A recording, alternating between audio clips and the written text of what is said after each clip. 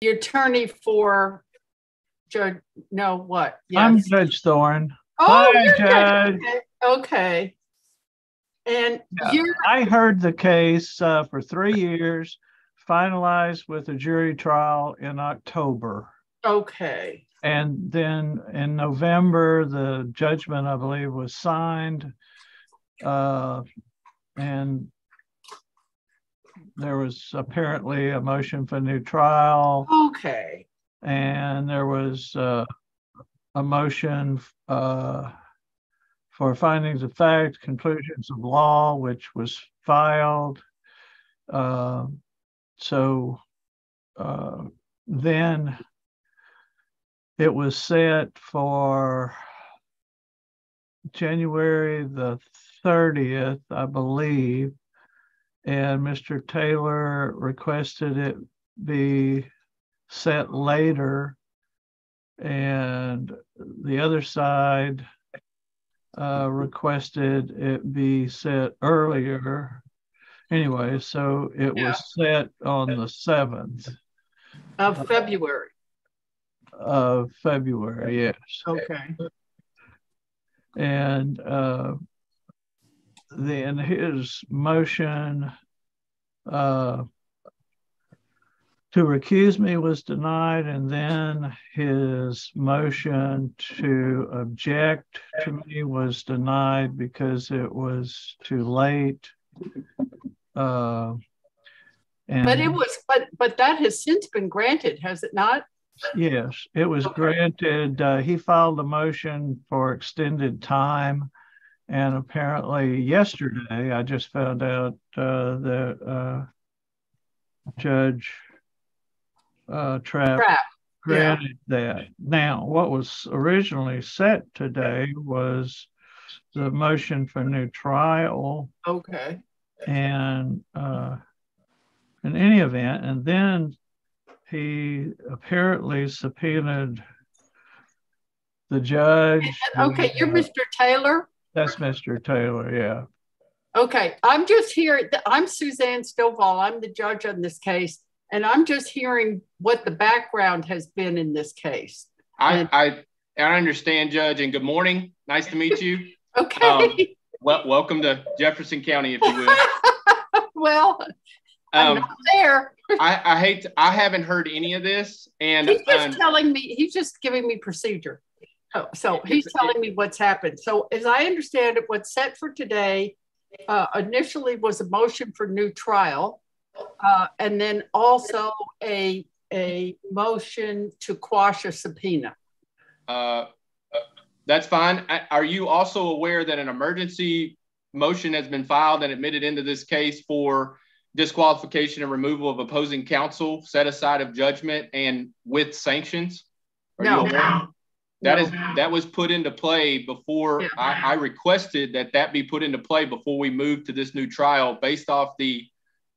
Okay, well, let me do this. I'm just hearing the background. So I'm going to hear from Judge Thorne just what's happened in the past. So Judge, may I also state that Judge Thorne was subpoenaed because he is no longer on the case. He was subpoenaed. I'm just here. All I'm hearing is what happened.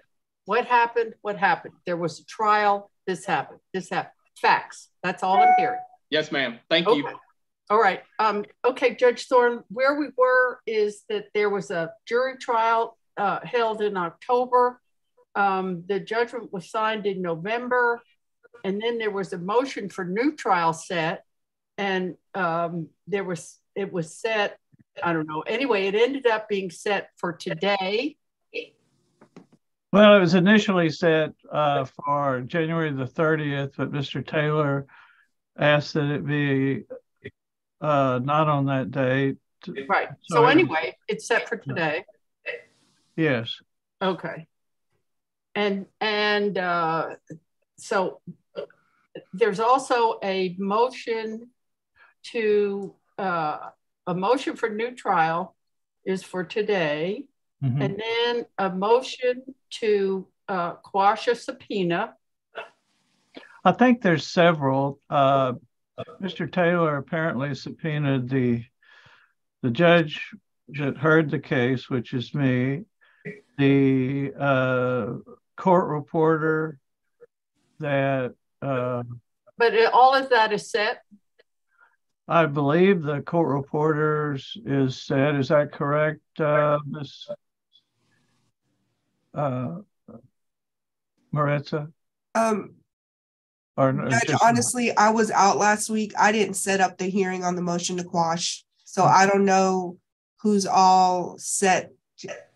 As far as I know, it's just yours. You don't have a docket? Judge. I'm sorry, you don't have a docket somewhere with settings on it?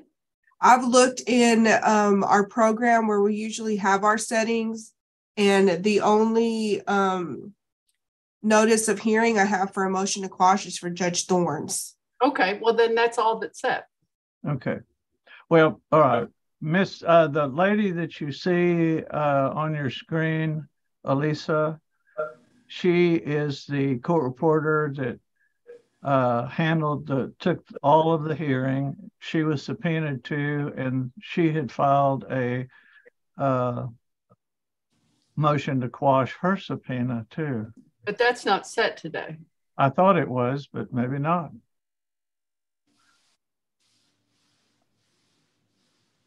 I believe Miss Kathleen Kennedy is on. You would know more about it than I. Couldn't hear you, Elisa. I believe. Go ahead. I believe Kathleen Kennedy is on, and you know more than I on that. There she is. Yeah, I guess. This is Kathleen. I did file a response, a motion to quash, but it is not set for a hearing today. Okay. Okay. All right. Okay. So the only thing we're hearing today is the motion to quash the subpoena for Judge Thorne. Yes, ma'am. Judge, okay. May I interject? I'm Sonia Kaufman. I represented the plaintiff in the underlying case or petition. Okay. All right. So Sonia Kaufman. Yes, Your Honor. There are several other motions to quash that have been filed, and the motions to quash pertain to the motion for new trial. Mr. Taylor has subpoenaed the attorneys who tried the case, a legal assistant who worked on the case, as well as Judge Thorne and the court reporter. So all of those motions to quash pertain to the motion for new trial. So it was my understanding that those would be heard before the motion for new trial.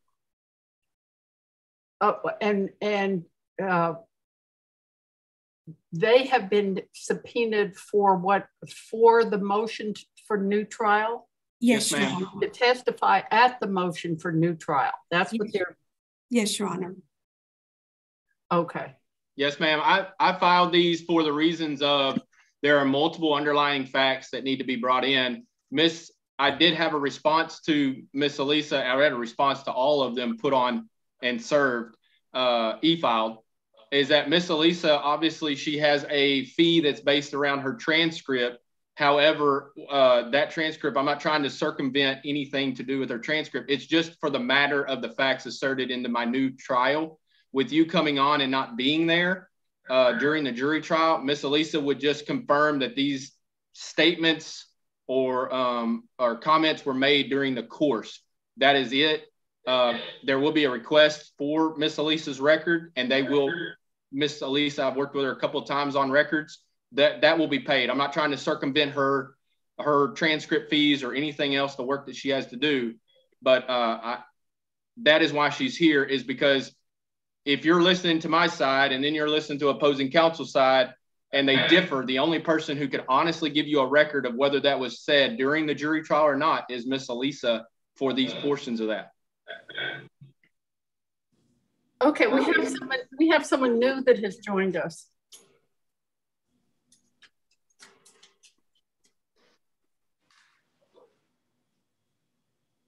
That's Mr. Peterson, Judge Stovall, and he is an attorney on the mother's side, I believe. Yeah, Tom Peterson, Judge. Okay, and you're representing? Heather Tice. Ms. Kaufman and I represent Ms. Tice. Judge, I'm sorry, I had this down for 9:30. It was 9:30, and I just got on trying to figure out what we were doing, and suddenly everybody was here. So we're just kind of combing through what we're doing today. And not on the record.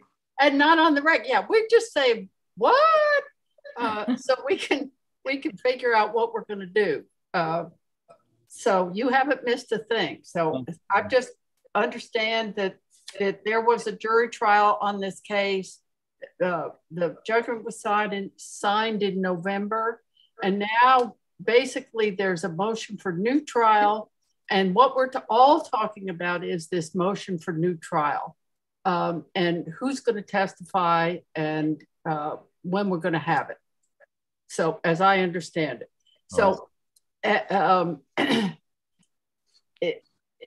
we are going to the one thing I knew about was whether or not Judge Thorne is qualified to testify.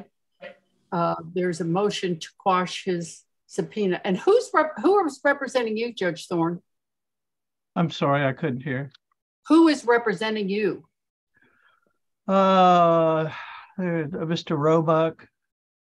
He's the only one not here, right? He is on, but I think it's Cindy. Can you unmute Cindy for me? Yes, Tom Roebuck's just running late this morning. He got into some traffic. He's on his way here now. Okay. And Beaumont has turned into Houston construction over the last several months, Judge. That's what I was told by the administrative judge, to probably not go the most direct way, and that's another reason we thought Zoom would be appropriate for this. Yes, ma'am. So I'm thinking that the only thing I have set is the motion to quash the subpoena for Judge Thorne. Now, does anybody think anything else is set today? I do, Judge. All of these other motions to quash pertain to the motion for new trial. But they haven't been set for today, have they? Or everybody wants to hear them? It's my understanding they were set, and if they're not heard prior to the hearing on the motion for new trial, they become moot. I mean, yeah, well, of course they're going to be heard. The only issue is, are they going to be heard today? Well, if the motion for new trial is going to be heard, they have to be heard. That's not going to be heard today because I don't know anything about that. I'm not going to have to, so that can't be heard. The only thing I know to be heard is a motion to quash. Okay. So, Judge, I think that we have a misunderstanding of what actually is set and what will actually be heard. Well, I can tell you that we don't have a misunderstanding of what's going to be heard. I understand. I'm not hearing a motion for new trial today because I'm not prepared for that. I was not given, I don't have any of the documents. I cannot be heard today. The only thing that can be heard is the quashing of subpoenas, and you're at a bit of a disadvantage in not having an attorney, and obviously we have all these books and books and books of rules and regulations and case law, and we're supposed to be pretty much familiar with that. And I'm guessing you haven't done a lot of that light reading. I've kept up the best I can, Judge, but I'm with you. I understand that there's a procedure that needs to take place in a process. I'm fine with that. I would say that there are 5 subpoenas. I did subpoena 5. Well, let me tell you that it's very, very irregular to subpoena the personnel in a court case. The reason is that you have a record, and the record speaks for what happened at the event. And that's what you rely on. And it's very irregular to have to hear testimony from the judge. In fact, I'm not sure you even can. So they but that we're going to decide today about whether Judge Thorne subpoena is going to be honored or is going to be quashed. So that's all we're going to do today. Then yes, what we can do is talk about this motion for new trial when we want to set it, because I need to go over the filings, etc., and get a feeling for what all is involved and how much time it's going to take, etc. Judge, as I mentioned earlier, that there was an emergency motion to file for disqualification of opposing counsel, set aside judgment and sanctions. But it wasn't because you call it an emergency doesn't mean it's an emergency. And I understand. And the reason for that is exactly for the reasons outlined into that. I understand that maybe all the documents haven't made their way to you. Obviously, you were assigned yesterday from the documents we received. So I would ask that if we're considering potential of hearing anything prior to new trial, that we entertain that motion prior, because as outlined into that motion, I do not believe it's best if the opposing counsel continues to represent in this case, even into the motion for new trial. And that's my platform. I know we don't want to get into a bunch of stuff into it. You're talking about Mr. Roebuck. No, Yes, ma'am. No, you're talking about who? Sonia Kaufman and Tommy Peterson. Okay. Thomas Peterson, I'm sorry. Okay. Sonia Kaufman and these are the people that represent who? The petitioner of the suit, which is the mother. Okay, so you're wanting her lawyers disqualified? Yes, ma'am. Why? It's outlined in several pages. Basically, why? They violated Texas Family Code rules of evidence. They violated multiple articles of the Family Code in regards to abuse and neglect. They violated the penal code. They've committed aggravated perjury. They've tampered with witnesses. They violated an order of limine that was signed by the judge in this case on multiple fronts. They argued of things that are false on multiple fronts. You did like the lawyering. It's not necessarily I didn't like it. It's called fraud upon the court. They've deceived the trier of fact and the judge along with the jury in this case. My personal beliefs in who they are, it doesn't matter as far as what they've done professionally, Judge. Okay. Mr. Roebuck is here, Your Honor. Oh, Mr. Roebuck, welcome. Morning, Your Honor. How are you? Well, I'm trying to get a handle on what we're doing here today. Well, it's a big shovel. Oh yeah. I think I'm going to remove Judge Trapp from my answer.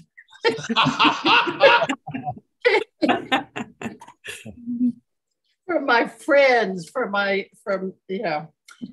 context. That's what I'm trying to say. Well, we're trying to figure out what to do today.